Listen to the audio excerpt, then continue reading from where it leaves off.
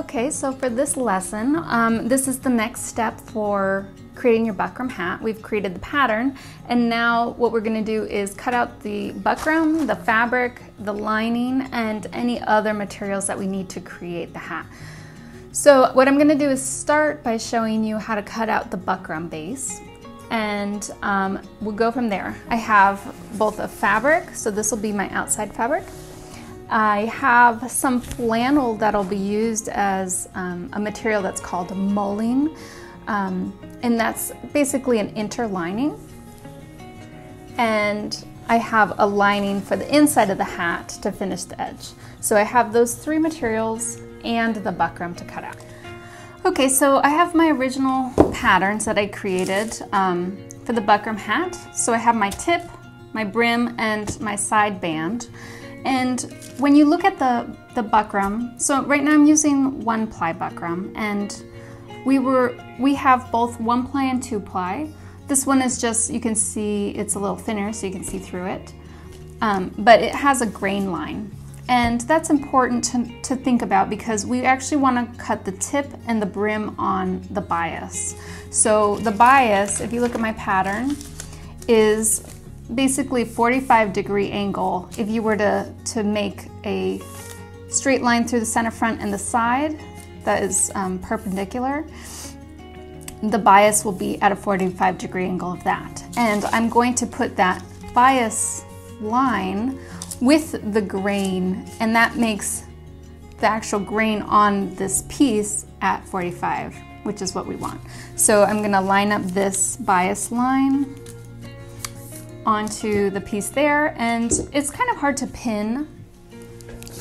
My push pins don't really go through this mat, so I could try to push and see how that works. I'm not confident it's gonna stay, but what I'm gonna do is just hold it in place for now.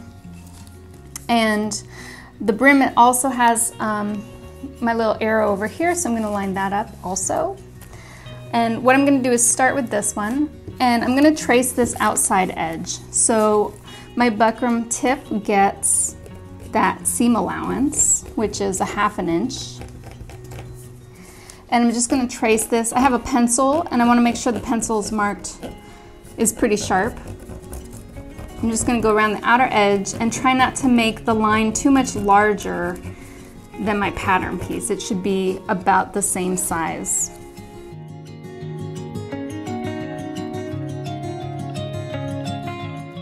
And then once I have the outside edge traced, you can see that, I need to mark my center front, center back, side seam. So I'm going to draw a line exactly where those are. And because I'm drawing them on the outside of the area I would cut, I have to also bring that line down into the buckram piece. Okay, so I have those. And I'm just gonna bring that line down. And this has the seam allowance, so I need to actually draw the finish edge on the inside. So I'm gonna take my ruler and go around and just mark a 1/2 inch in, which is where we actually want it to finish.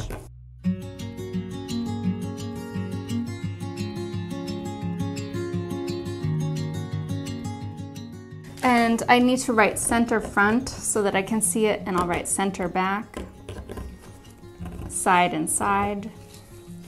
And then I'm gonna do the same thing for my brim pattern.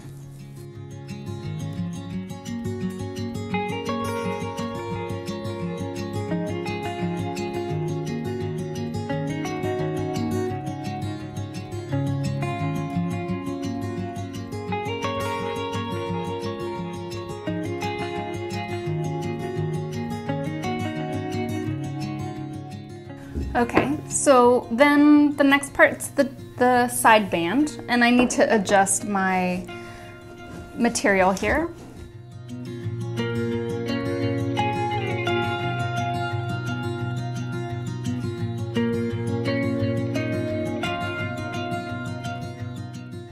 Okay, so the side band, it goes with the straight of grain. You don't have to worry about that one being on the bias. And when I cut this out, I'm gonna cut just on the inside of my line because the line is bigger than my pattern piece, right? Because obviously you have to draw it on the outside. So when I cut it, I just wanna go right on the inside of where the line is drawn. And for the side band, you have your seam allowance on the back that you need to add, and that's it. You don't need to add any seam allowance on the top or the bottom.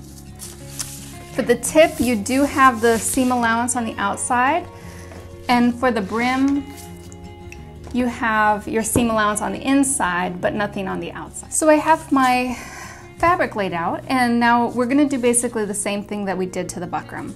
I wanna make sure that I place my tip on the bias, just like the arrow. So that means I'm gonna place the arrow following the grain, which puts this tip on the bias for me.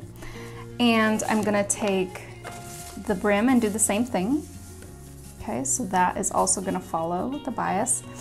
And then I'll take my side band and go with the grain with this one. And this time I can actually pin it down, and I'm gonna trace it with my yellow pen. So I'm gonna trace this outer edge with the pencil, and you're drawing on the wrong side of the fabric. So the side that you want to see on the outside of your hat is going to be this side. And I'm drawing basically my seam allowances and any of the markings that I need, like the center front, on this wrong side of the fabric.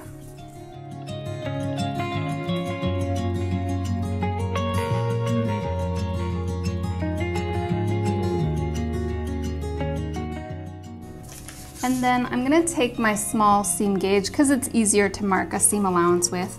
I just set the seam gauge to 1/2 inch and I'll go around here. So this will be the finished line. This is the finished size.